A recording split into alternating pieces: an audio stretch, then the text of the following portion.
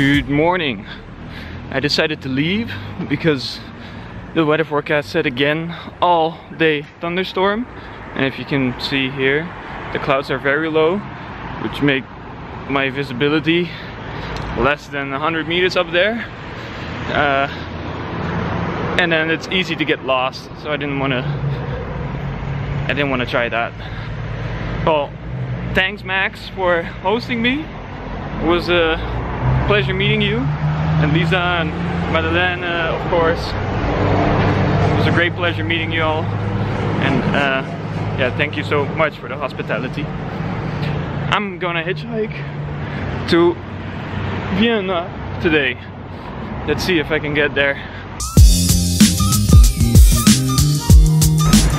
That went quick. Within 5 minutes I had a ride. Now I'm in Hood. I need to catch a ride towards Zurich or Munich or something similar. Alright, I'm back at Bad Ragaz, where I was last time towards Lax as well. And now I'm trying to go to Munich. A bus full of kids, young people who went on a holiday with, yeah, like a sports holiday, organized sports holiday. Picked me up. It was very random, never thought they would pick me up, but they picked me up and brought me to Günzburg, which is a bit off route, but they took me at least 100 something kilometers. So I'm closing into Munich, and then from Munich I will go to Vienna. It's now 4 p.m. So I have a long way to go, but it was great meeting them all. Really fun. Still 6 hours to go. And this guy is going to Munich.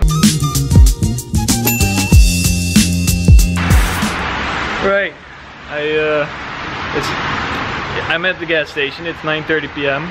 He drove, or Alex, a Ukrainian guy who I couldn't talk to because we had difficulties in language. He didn't speak German. He didn't speak English, so we sign language.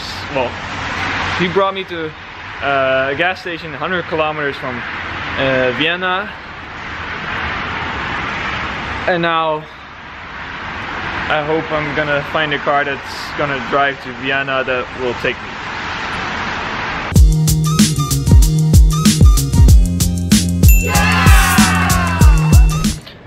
I made it to Vienna. I'm at the airport, and now I need to get a train to the center, and that's where Juan, I think his name is, will pick me up.